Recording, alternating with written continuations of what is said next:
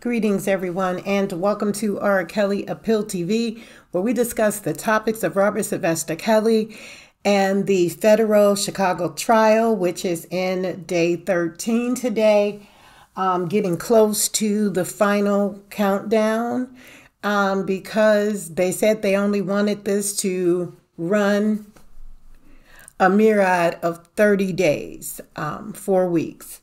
So, that I want to share today. Number one, I thank everyone for being here.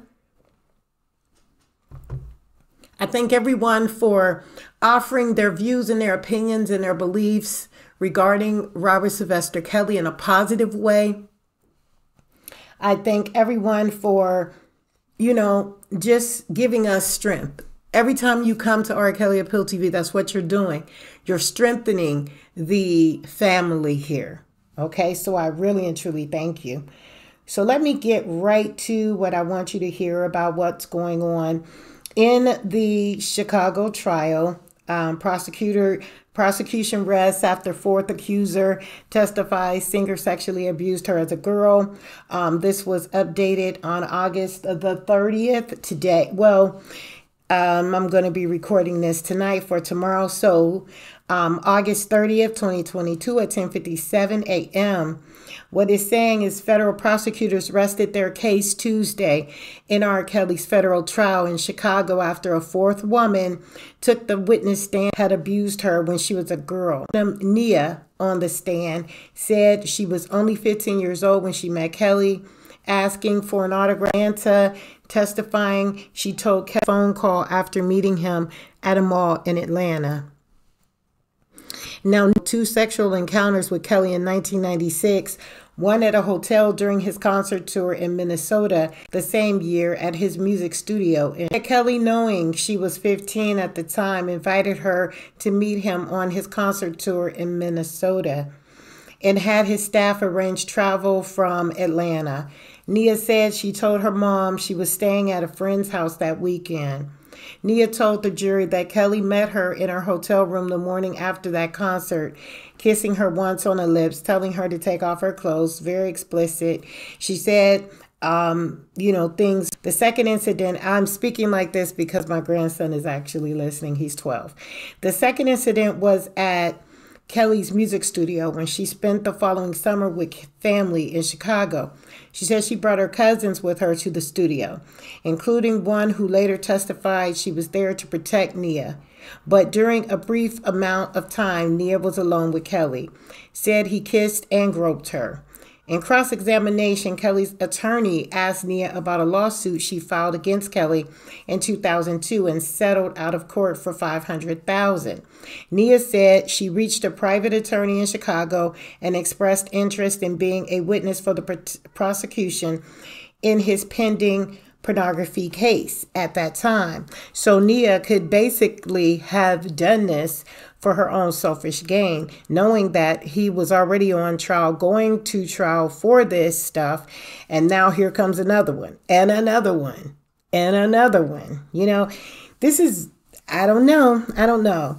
But ended up with the lawsuit of her own. Nia confirmed when asked by defense attorney Jennifer Bonjean that she never called the Cook County State's Attorney's Office to offer to testify in that case. Kelly later was acquitted of those charges and is now accused of rigging that trial by paying off and intimidating witnesses. So jurors heard from more than 24 witnesses for the prosecution over the past 2 weeks. Prosecutors said in their opening statements that the jury would hear from, but the government rested its case after calling only 4 of those women to the stand. The pivotal witness, Jane, Pauline, Tracy, and Nia, defended their case on Thursday. One of these women the same. So for what Jane said, what Pauline said or Tracy as the intern, do we really need to go over this? Defense attorneys will begin presenting their case on Thursday. The judge could begin by the middle of 5 is on trial on a 13-count indictment, including child pornography and obstruction of justice charges. Kelly's former business manager, Daryl McDavid, and former assistant, Milton June Brown, are being tried alongside him, accused of scheming with Kelly to buy back incriminating sex tapes to help cover up his sex crimes and rig his 2008 child trial in Cook County, at which Kelly was acquitted. So then there's an ex-wife of Nia's cousin who testified at 2:19 p.m. today. Cheryl Ware, the ex-wife of Nia's cousin, was called to the stand before prosecutors rested their case Tuesday. Okay, so confirming Nia's account that she spent the summer with relatives in Chicago in 1996. Ware testified Nia was 15 that summer and that 3 of Nia's cousins went with her to Kelly's studio where they spent several hours. According to Ware, R. Kelly came out and spoke to them while they were at the studio. They asked if Nia was going to leave with them to go to a bar or restaurant near Navy Pier, but they told Kelly that they could all stay and he offered to buy them food while they lounge out at the studio. Ware testified Kelly then took them to the back of the studio where they could see an artist later recording music as Kelly was going back and forth from the room. Ware also recalled Kelly and Nia being alone for about 5 minutes, after which Nia did not tell her anything happened. Okay, so this is by CBS News Chicago, Tara Molina. So at 2:08 p.m., prosecutors call only 4 of 5 accusers during the trial. Federal prosecutors have said in opening statements that jurors would hear from 5 women accusing Kelly of sexually abusing them when they were girls. But the government rested its case after calling only 4 of those women to the stand. Prosecutors did not explain why the 5th accuser was not called to testify.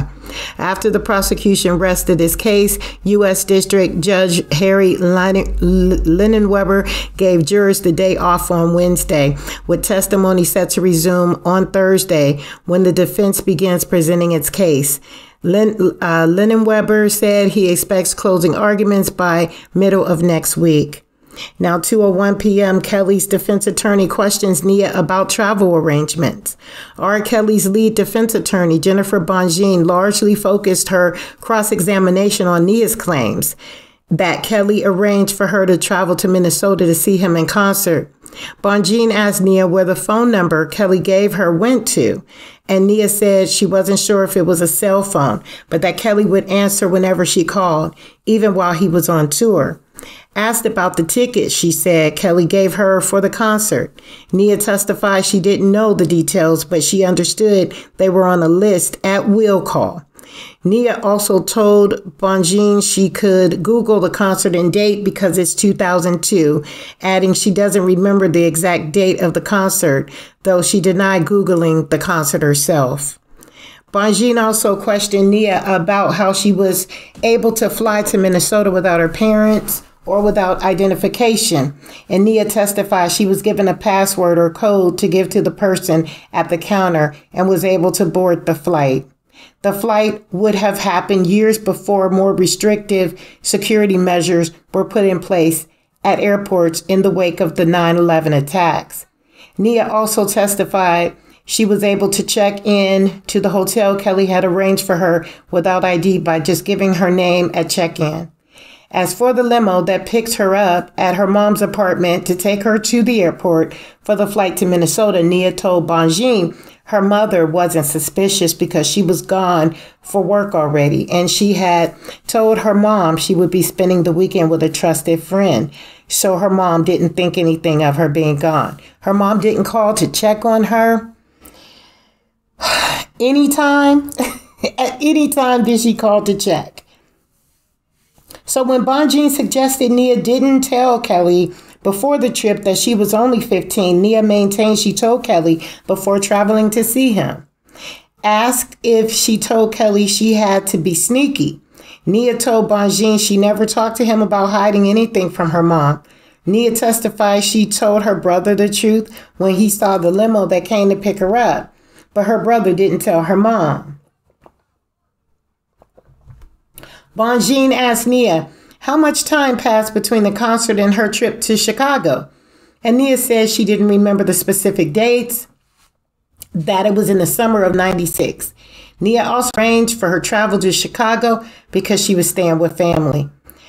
Turning to her visits to Kelly's studio, Nia told Bonjean her cousins thought Kelly was too old for her and wanted to protect her, so they went along with her to the studio. Nia testified her cousins were also fans of the singer and thought it was cool to visit his studio. Asked if her cousins tried to prevent her from seeing Kelly one-on-one, Nia testified she didn't tell them about anything that happened and she didn't come back looking displaced, so they didn't ask her if anything happened when she was alone with him. 5 minutes.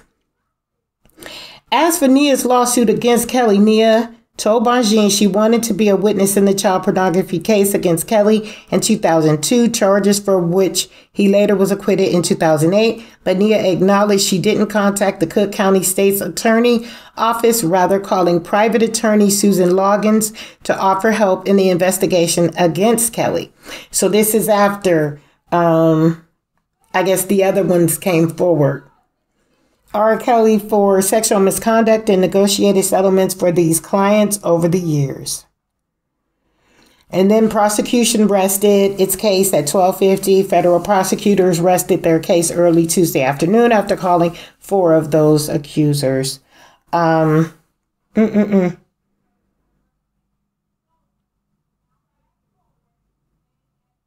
Okay, so I want to share that. And I also want to share this one as well.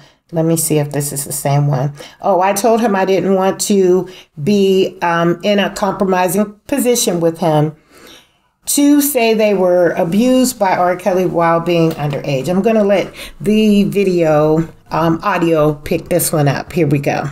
This is Sun-Times Media Wire, August 29th, 2022. Here we go. Disturbing allegations against R. Kelly in federal court today as 2 more women testified that the singer had sexual contact with them when they were underage. The first witness, known to jurors as Pauline, claimed she had regular sexual interactions with Kelly and other women and that it was all videotaped. She also said that Kelly gave her alcohol before these encounters. The second woman said she met Kelly while interning at his record label and that he forced her to have sex at a downtown hotel while she was 16. So that is what, so let me just read, so we can kind of decipher what is not propaganda and what is not just being used to exploit the situation. 2 additional accusers took the witness stand in R. Kelly's federal child pornography trial Monday, alleging the superstar sexually abused them when they were minors in the late 1990s. Their testimony comes as federal prosecutors say their case against the imprisoned singer is coming to a close and provided some of the most disturbing allegations leveled against the singer so far during the 3 weeks of testimony. The 2 women testify using pseudonyms. One, Pauline, is now 37. The other, Tracy, now 40. Both said they've referred to Kelly in the past as Daddy.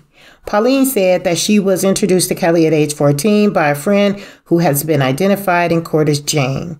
Jane took the stand earlier in the trial, telling jurors that Kelly abused her on video when she was 14 as well. Tracy said that she met the singer on the first or second day of internship for Kelly's record label and that the singer tried to get her to sit on his lap within minutes of meeting her.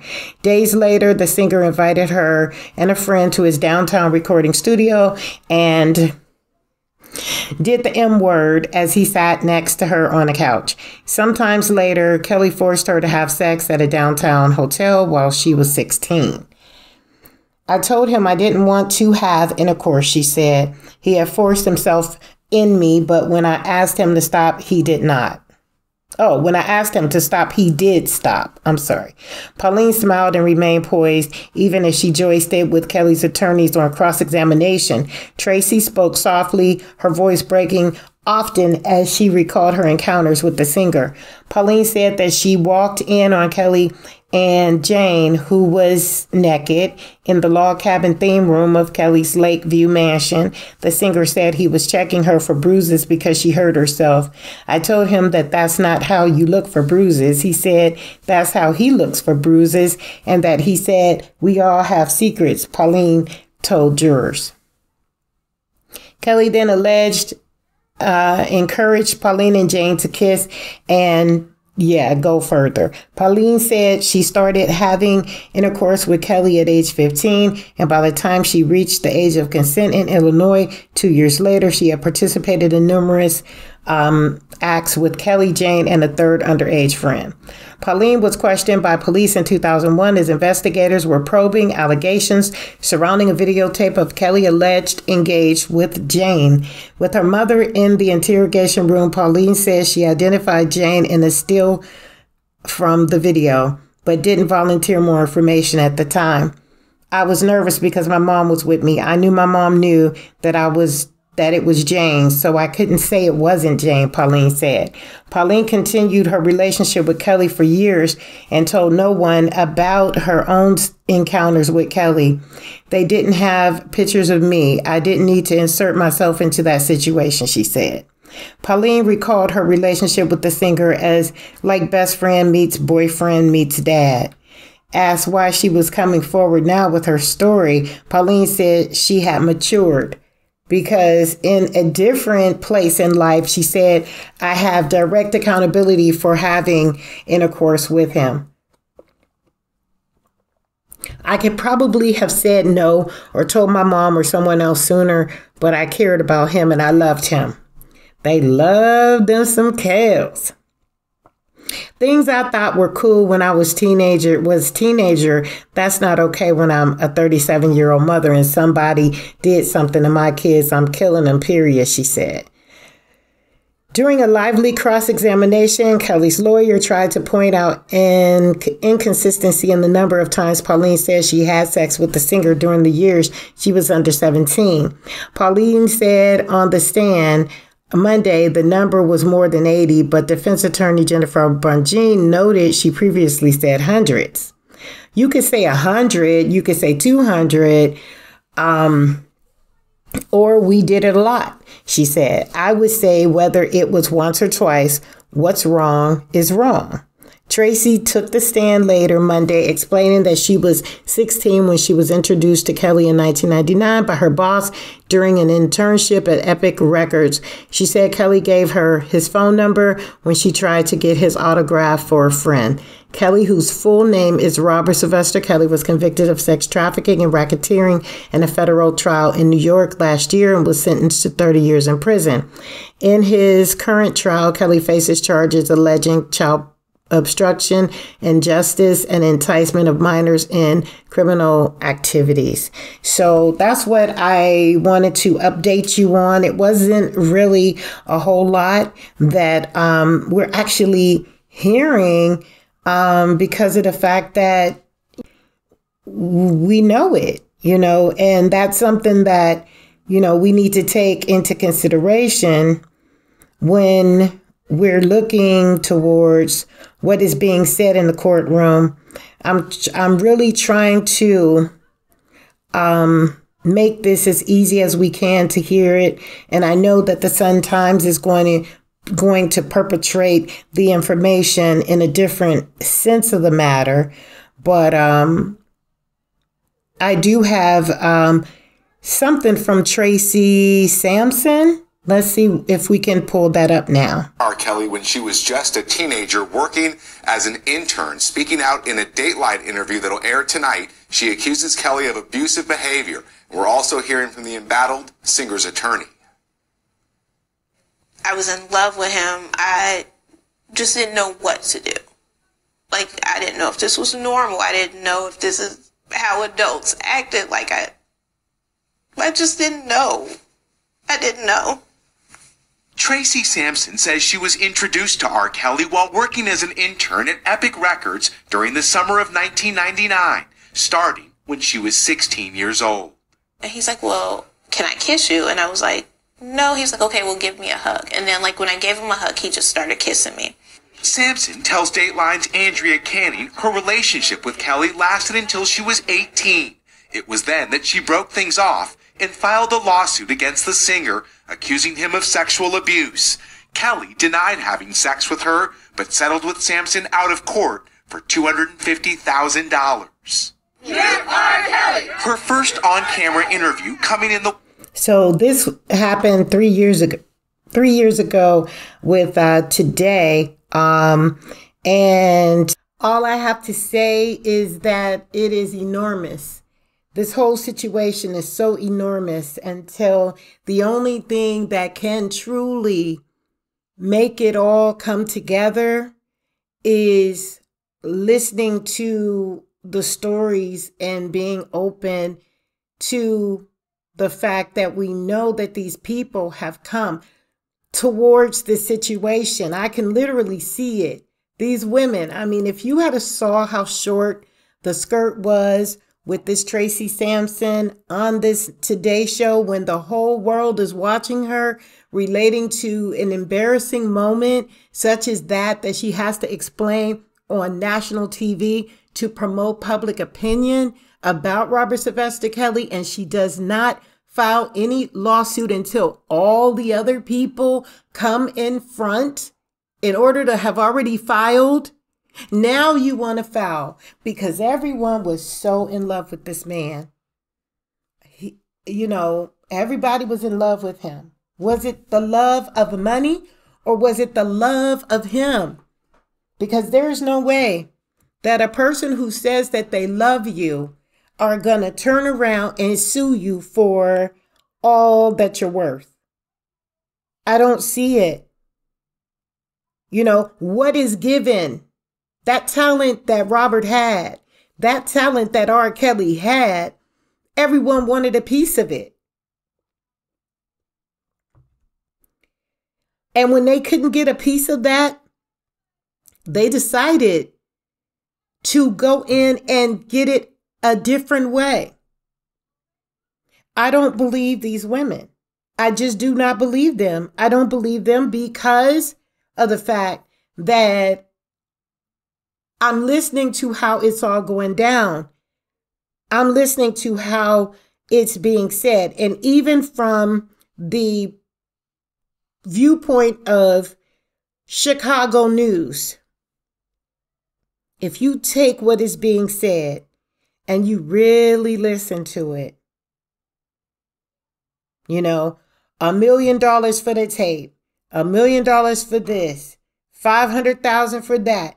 They were using his money. And yes, they probably did create the sexual opportunity.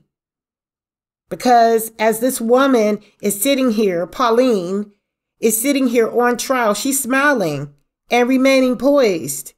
But now she chooses to come out at a time, 37 years old lady, you got children, you got and then you're threatening people, saying that if this happened to someone, you would kill them. If this happened to one of your children, you would hurt them. You would do this, you would do that. Well, why weren't you thinking that back then? Oh, I get it. Because when you're a child, you think childish, but a child is not going to think about $500,000. A child is not thinking that way. But again, I'm looking at it from the perspective of being a nurturer myself. I'm not even implementing the logistic fact to this as a technical issue, because all of this statute of limitation should be barred on this testimony, on all of these testimony, all four of them, and Jane. I don't know if she was part of the four, but Nia, Jane, and you get Jane to go get her friend, and her friend now testifies too. And then she's the cousin that's supposed to be part of the whole family in love with Robert, with R. Kelly. So they were in love with being in love. They were in love with being in love with something make-believe. They were in love with the character of R. Kelly. Because sitting there, R. Kelly sitting there in the courtroom right now, I guarantee you, that man does not look like the man that they even remember from 1994. And I know that in their hearts that they really probably looking at him like, is that really even him? You know, there's a lot going on. There could be people, there could be people sitting in that seat every day that's different than R. Kelly and just look like him. You know, we really don't know what's going on behind these closed doors and what is really taking place in this court hearing. So I'm just going to sit back and just meditate on this. Because again, I know that, you know, if I was the type that was hurt by love, oh, I don't want to get you when everybody else want to get you. I want to get your ass as soon as you do it. I'm getting get back then.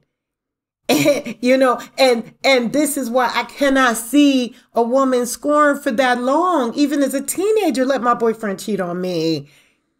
And my first boyfriend knew. He knew about me because I made it plain. I let him know that you are not going to use my body as a defense weapon. You know, now, if you want to go out there and do what you do that, and you let me know, you be man enough, you let me be woman enough to tell you it ain't going down that way. And I know that I'm not the only young woman who thought that way. You do not use my body as a weapon. You know? So, I mean, I truly feel, and this is just opinion based, that all of this is biased. All of this is double jeopardy. All of this is putting things back into the perspective of the old school way of looking at how men did women. And Robert Sylvester Kelly is the poster child to all the men who have ever done any women wrong. And that is character assassination. They're assassinating his character, R. Kelly, but putting the man Robert on trial for this thing. Because everyone everywhere knew what was going on and how he was able to buy this one, buy that one. And I'm sure he ain't the only one. I guarantee you some of these Pimp Daddy Macs back in, you know, the time of the 90s and you know, look at Joe. Where's Joe at? Why ain't he talking about, you know, his little grinding rendezvous? Why ain't nobody saying nothing about Joe? Why ain't nobody saying nothing about Tank? All these people was talking about all kind of sexual stuff.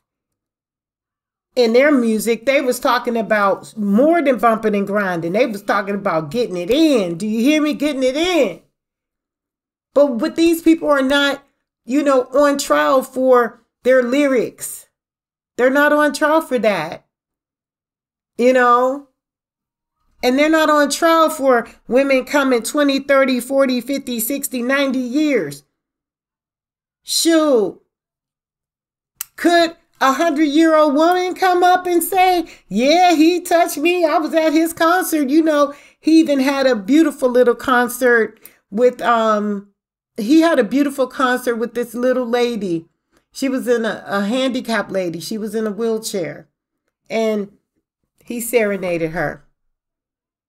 God only knows what people could be thinking about that. Not that it was something from the heart that could possibly have happened to where he just said, I want to give thanks to you and make you feel special. You know, if you look at some of his tours, people were all on him. So I believe that all this was set up from the women to the way the same. You got Tracy looking just like Andrea Kelly. You got Lisa Van Allen looking like somebody else that he dated along the pathway. Then you got the 48 women that ain't even testifying. You got 5 of them that was supposed to testify and 1 didn't. Why didn't that 1 testify? What was the reason for her not testifying? I hope Bonjean asked that question. What was the reason for her not testifying? And see, this is why I have to calm my spirit down and meditate. And this is why I don't do a lot of the reading of transcripts, because I get too emotional. I want to primarily stick to the facts that are being brought out so that I can try to decipher what makes sense to me. And so, yeah, I have to say that. So yesterday, when we had the video about public opinion is a very powerful thing. Claudette, continue to keep praying. Leonard, keep requesting to free R. Kelly. Yes. You know, these women are doing him so wrong. They're doing him wrong. And believe me, it will come out. The get back will come out. Truthfully, it will. In the live, Southern Belle was really on it. She was on it. You know, let me see. Ray Johnson was on it. You know, Ray said the government mentioned R. Kelly case in court, which they wasn't supposed to, but wanted to keep the witnesses undercover. Hopefully the jury uses common sense. It's been a bunch of lies. Absolutely, Ray. And that's true. That's true. Kay, it is sad. Mental, keep your mind, baby. Keep your mind. Yeah, in about 10 days, they're going to be closing it, if not earlier. So we must keep praying on the forefront to Robert Sylvester Kelly that he has the nurturance and the belief in himself to keep going through this. Because the lies that are being discussed today and yesterday, to the point where they even needed a break. They needed a break for Wednesday to get themselves together. You know, lying that Robert forced himself on interns. He paid $500,000. It was good enough. He paid for it. So I don't think he was putting any force upon her. If she took the money. Love ain't got nothing to do with this now, sweetheart. You knew you were underage. You knew. If this is the case, I don't even know. There's a lot of discrepancies in this case. And I believe that they're using Robert Sylvester Kelly's face as a poster to all men who have ever done wrong to all women. And it's not fair. Ray says, what's so messed up is all the females so far that have testified allegedly can't remember their ages. Isn't that something? I was 14, I was 15, I was 16, and finding out they was 17 years old. Absolutely, because this was preordained and predestined. Just like telling R. Kelly to be the Pied Piper was predestined for this moment in time. 20 years ago, 30 years ago. And I guarantee you, R. Kelly is like, damn. Vanessa says, all of the government's witnesses have proven one thing. They all want money and not justice. Absolutely. Vanessa, you ain't never lied, honey. Thank you. Ashley, no appeal. Ashley, has never ever in my life ever met Daddy Robert. Even both able to get clips of information. They all would sound like the Daddy Robert I have heard. Soft-hearted and so what they say. So she ain't buying it. Ashley has always called him Daddy Robert, and that's who she is, the energy. Ashley, I love your energy. You are the energy that says, I am one who have never met him. I still call him Daddy. And nobody's coming to get you to tell you to go testify, but you better be careful because they might find you and say, hey, if I pay you $100,000, can you go testify as being the 49th woman that just shows up on the record? Some bull, public opinion. Thank you, Ashley. One thing for sure, the public is most definitely seeing the ugly side of the witness with the aggressive attitudes on the stand. That's why I'm not buying into it. I'm not buying into it, Ray. I can't do it. Southern Belle had a great, Presham talk. He told everyone on the interview with Gayle King he is being assassinated, but he still is alive. Shaking my head. He told us he fighting for his life. Damn, I hate this for the king. He will bounce back. Just wait. Thank you, Presham. Thank you. Southern Belle said he can now look at himself and see things outside of the entertainer and know what his life should be. Not as painted by what these demons are saying about him. Yes, he made this, and Robert has to bring him out. There's a difference between R. Kelly and Robert Sylvester Kelly, and we need to understand that during this time, he was in that starstruck world, just like everybody else was starstruck about him.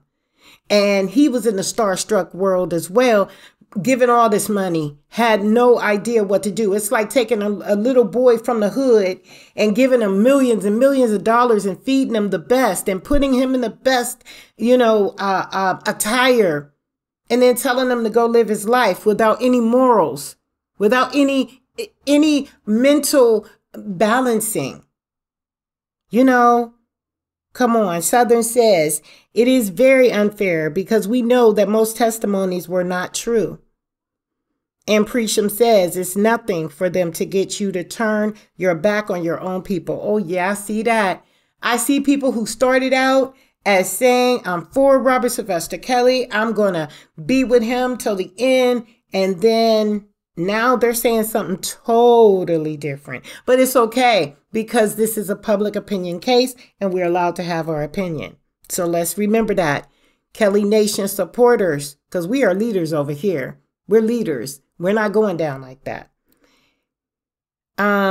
Southern Belle says it's called freedom of speech, not always the truth. Opinions are exactly that, and everyone has one. And Mental Alchemist, I just love your thoughts, your statements. He says behavioral cognition creates perception. That's right. It's how we perceive things. The perception comes from the way our habits are aligned in our cognition, the way that we view things. It's really crazy. It's really crazy, but it's a good thing. So that's what was on the top live chat. And I thank everyone who was out there. That's why I love to give my subscribers that opportunity to post their thoughts into the chat, even after the chat is over, because a lot of times you have so much going on in the chat, you just got to listen and then pinpoint something. You jot it down. So when you get that couple minutes to put something in there, it all makes sense. And everybody got a whole 10 minutes to text and type in. So this is day 13. And I wonder what other clowns are coming up with the little red noses and the wigs just standing in a corner. It's no irony. It's almost Halloween. It's almost that season because people use energy and they rise this energy up and they create things. They create storylines. They create backdrops. They create all kinds of things in our minds. So we need to be the one to keep our energy. So create what you feel about this situation and only what you feel. Because me, myself, personally, I'm not buying into the lies. I have to put it on here. I have to put it on here for the appeal process. I get that. But I'm not buying into what these people are lying about Mr. Robert Sylvester Kelly. And with that, Robert, I say to you in the journal entry for today, August the 31st, it is a powerful time. You have a dual dichotomy happening here. And every one of us has a good side and a bad side, a negative and a positive energy that runs through our vibration. And many of us have a masculine and a feminine energy if not feminine energy, if not masculine energy. So to vibe through that concept and realize that we hold the destiny that creates what we desire.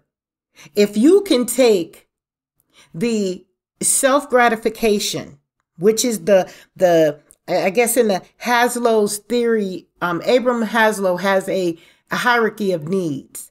And if you get to the basic, self-gratification, I think, is somewhere on the 3rd level. But when you get to self-actualization, you are aware that you understand that it's like Robert being able to understand that the Pied Piper story was wrong and he shouldn't have did that. Even if it was just only for the flute of it, self-actualization is saying to that you can tap into the knowledge of your maturity now. And in that knowledge of maturity, the things that you were used to doing back in the day no longer matters anymore. It no longer matters. And it's just like it says in the biblical premise, when I was a child, I spoke as a child. But when I became mature, I put away childish things. So these women that's coming up acting like they were, so Robert Sylvester Kelly or R. Kelly at this time as a performer may have been 26, 25, 24, but acted very immature. These girls could have been, if they are truthfully telling the truth, even at the age of 17, some of them feel very, very immature. Okay. Like some of them act like they could be 12 years old. So even as a 15, 16, 17-year-old in a big city like New York, in a big city like Chicago, in a big city like, where these people come from, guess what? Even Lulu in Solar Coaster was with Robert without parental consent. Robert could have had a baby long before his first child, because him and Lulu was spending lots of time in that little cardboard box of a house that they had in the backyard. So we have a lot of things going on. Now, would we call him a rapist at that point? If he is used to seeing this stuff happen and Lulu had lived? At what point do we say, dang, that's just, children being children, immature? Because I guarantee you, them 15-year-old women, them young girls was acting like they were 21. Trust and know this. Now, all of a sudden, these little 15-year-olds ain't acting 15. They're acting like they 22. I sit back and watch some of these young girls who have children at age 21, 22, 23 that control their children and make their children push the buggy while they're on their cell phones. The little girls walking around taking care of the babies that the mama just had. Who gonna tell this child they're not a woman? Who gonna tell this 7-year-old little girl that know how to burp her little sister that's like 2 or 1 or not burp, like 2 weeks old? Some of these children are 5 and 6. You can look on TikTok, burping babies, patting them to sleep, playing with them without any type of supervision. But yet, let something happen to that child while that mother is not around. That child will then be tried as an adult, even at the age of 5, 6, 7, and 8. We got a world we living in that's all about public opinion that does not validate truth, because that's not what's really going on in the households. So, man, I can keep going on and on and on. I'm going to throw about 10 minutes in the chat for you guys to talk and, tell me what your feelings are. Get it out there, and, just tell me what your opinions are. There ain't nothing wrong with an opinion. This is opinion-based case. Put it out there. Let's see what goes on. Thank you so much for liking, commenting, sharing, and subscribing. To all my new subscribers, thank you so much. I see you. You are very visible on the channel. I thank you for showing the love. Just keep coming back. Keep coming back. If there's something that you need to talk about with me, put it in the chat and give me your number. Tell me to call you. We can chop it up. And then I could do a video about it or something like that. You know, but keep me in the realm of R. Kelly appeal. You know, help me see how to best work on that appeal part, because that's what's coming up for this channel. So thank you for liking, commenting, sharing, and subscribing to this podcast. As always, keep it 100. God bless you all, and we'll see you next time.